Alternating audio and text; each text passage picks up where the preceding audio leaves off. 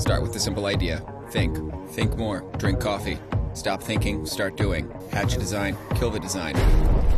More coffee. Design something totally original. Okay, not that original. This original. Now it's time to make something. Do it again. And again.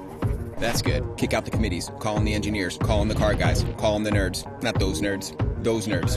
Blow off lunch. Blow off dinner. Blow off weekends. Sleep.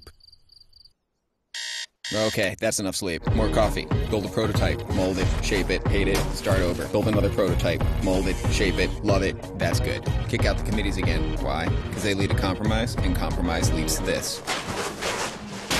Okay, back to it. More coffee. Give it some kick. Give it more power. More power. Never too much power. Give it 40 mpg. No, 41. Give it a smartphone app that can start the engine. Give it a huge display. Bigger. No. Bigger. Good. Give it a starting price under 16 grand. Uh-oh, the finance guys. You can't do that. Kick out the finance guys. Take it to the track. Tweak, tweak, tweak, tweak. Stop. Take it to the car shows. Call the critics. Call the marketing team. Win some awards. Get a celebrity endorser. No. Yes, he's perfect. I am? Yes, you are. Making a groundbreaking car. It's that easy.